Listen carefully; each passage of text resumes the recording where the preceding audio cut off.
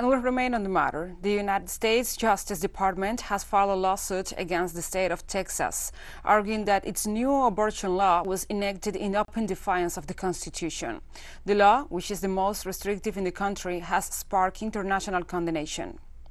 The Justice Department is seeking a judgment declaring the Texas abortion ban invalid, as well as a preliminary and permanent injunction against the state of Texas.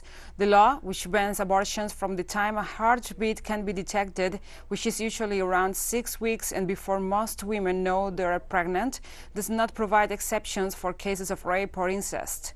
It also means that private citizens can bring private litigation against clinics and anyone else who assists a woman in obtaining an abortion after 6 weeks.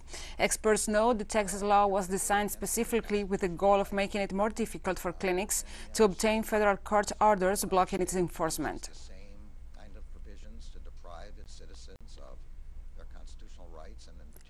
The act is clearly unconstitutional under long-standing Supreme Court precedent. Those precedents hold, in the words of Planned Parenthood versus Casey, that, quote, regardless of whether exceptions are made for particular circumstances, a state may not prohibit any woman from making the ultimate decision to terminate her pregnancy before viability. The Department of Justice has a duty to defend the Constitution of the United States and to uphold the rule of law.